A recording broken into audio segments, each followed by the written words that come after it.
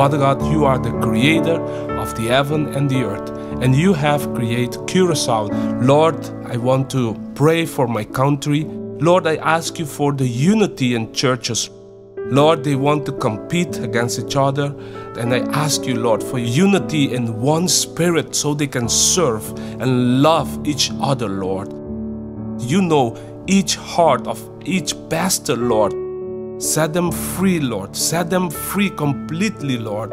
Let them understand that you have called them to serve, Lord. Let them follow the example of Christ, Lord. Lord, I ask you also for the churches to be more active, Lord. They are more concentrated on the church building. Lord, they don't go out and shine the light in the midst of the darkness, Lord, and share your gospel with the people of Curacao, Lord. The lost soul, Lord, that need you, Lord, that need to know you. Move the heart of the pastor. Lord, don't let them be by themselves, only in the buildings, Lord, but give them vision to go out and let them understand, Lord, the Grand Commission. Encourage the church member to be missionaries, Lord, to go out to other countries. Lord, let them understand, let each person understand that you have called them for a mission to do something here on the earth, Lord.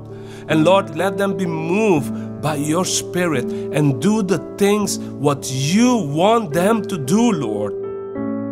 I ask you, Lord, for each neighborhood, for each city in Curacao, Lord. The people that are bondage, Lord, that are slavery of the sin. Lord, I ask you to set them free, Lord, in Jesus' name, Lord. Because, Lord, I know that you have the power. You can set people free, Lord. Lord, I ask you for our youth that don't have a relationship with you, Lord. Open their heart to receive you. I ask you for this nation, Lord, for the small Curacao with 150,000 people, Lord. Touch their life, touch their mind. Thank you, Lord, for this opportunity. Thank you for your grace. Thank you for your love for my nation, Curacao. In Jesus' name, amen.